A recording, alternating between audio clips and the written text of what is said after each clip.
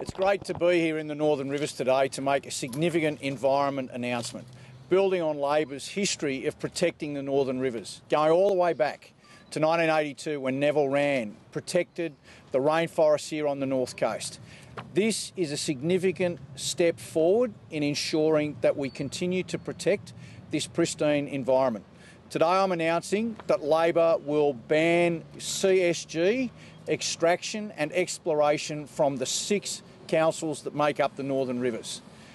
I've spent my time working and listening to this local community, and there is no doubt that this is a region that deserves to be protected for future generations. A region that has built a business, whether it's tourism or agriculture, on the back of the pristine environment. We now have businesses in this region exporting agricultural produce like milk and sugarcane to the world based on the pristine environment that they produce those goods. We have a tourism industry that is built on the back of national parks founded by Labor, bringing people, international tourists as well as local tourists, to this region. We have a community that has spoken out and made their voices heard loud and clear. And today, I'm proud to announce that a Robertson Labor government will protect this region for all time from coal seam gas extraction.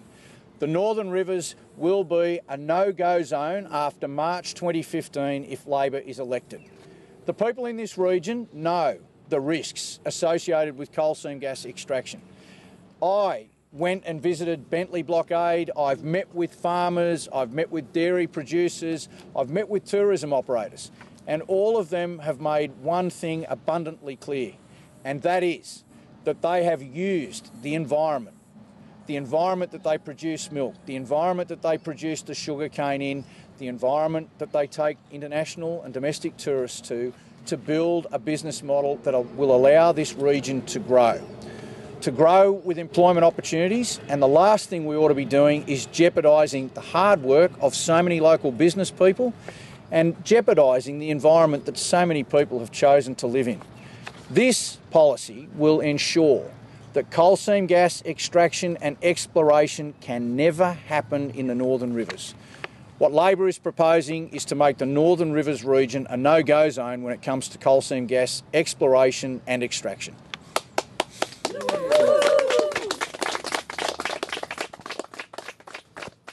This announcement builds on what Labor has done over many, many years when it comes to protecting the environment. It builds on the announcements that I've already made from opposition about Labor protecting water catchment areas from coal seam gas extraction.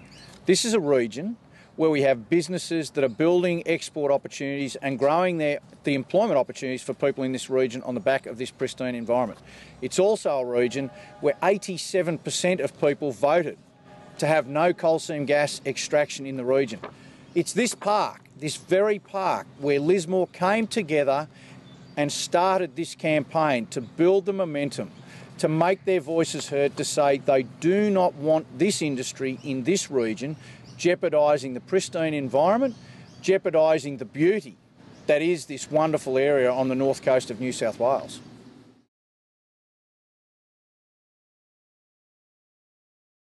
I've been very open and upfront about this. I've said both sides of politics have been too quick to rush into this industry.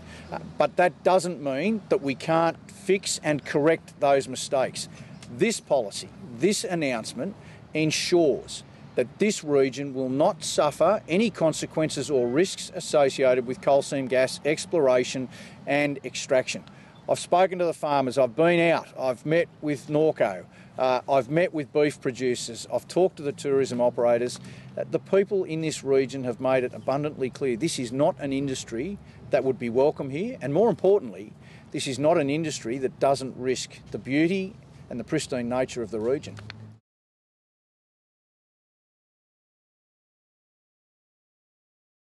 Well, I'm going to make sure that if Labor is elected, first and foremost, coal seam gas extraction and exploration cannot proceed in this area.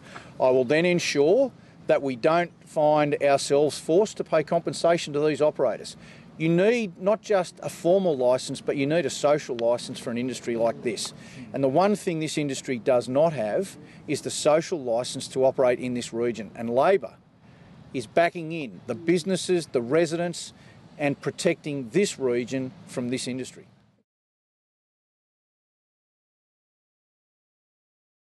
Well, this builds on Labor's historic record of protecting the environment in this region, but it also builds on the announcements that I've made. I've said some time ago that Labor will ban coal seam gas exploration and extraction in the Sydney catchment areas. I've also said that if we're elected, we will map the water catchment areas right across New South Wales to implement a similar ban in those regions. So this is not the first announcement that we've had when it comes to coal seam gas extraction and protecting the environment. We know we have to protect the environment. We know in particular we have to protect the water aquifers, the groundwaters, because we live on one of the driest continents in the world. And the last thing we should be doing is jeopardising our water supplies for the future.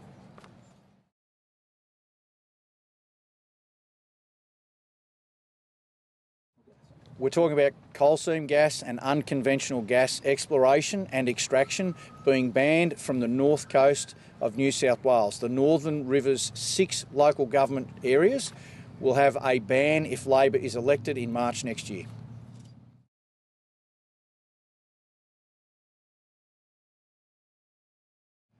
What I've said is that we should push the pause button right across the state when it comes to coal seam gas extraction.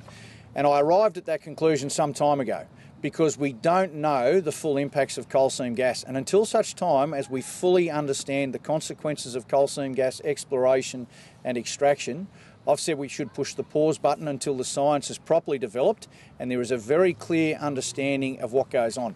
And I came to that conclusion based on what I've seen in areas like the pharmaceutical industry, where if a new drug is coming onto the market, before it's allowed to be marketed, everyone needs to understand the impacts of that new drug.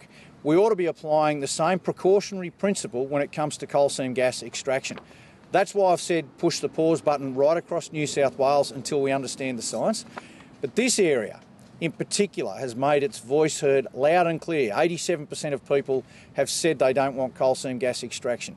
I've met with Norco, who are building a business exporting to China. They're getting $9 a litre for fresh milk. And for dairy farmers, that's a long way from what they've been getting over previous years.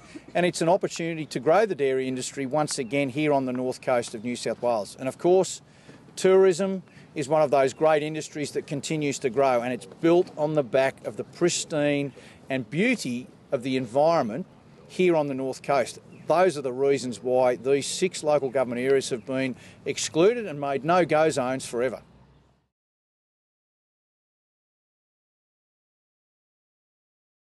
Well, what it means in real terms is that if Labor is elected in March 2015, the pause button will be pushed. I've been very conscious, as someone who got involved in politics just recently, that people, and I understand, rightly so, that people are sick and tired of politicians who make promises from opposition and then get to government and can't meet those promises. I've said from the start, I'm not going to be one of those people that says anything and everything in opposition to get to government and then go, oh, sorry, we can't do it. Every policy that we've announced, I'm confident that we'll be able to deliver. I've announced some policies, not in this area, but in other areas where I've actually implemented them from opposition when it comes to things like integrity measures. I haven't just said, oh, I would do this if we were in government. I've actually applied the integrity measures now. I've always said I don't want to be judged just by what I say, but what I do.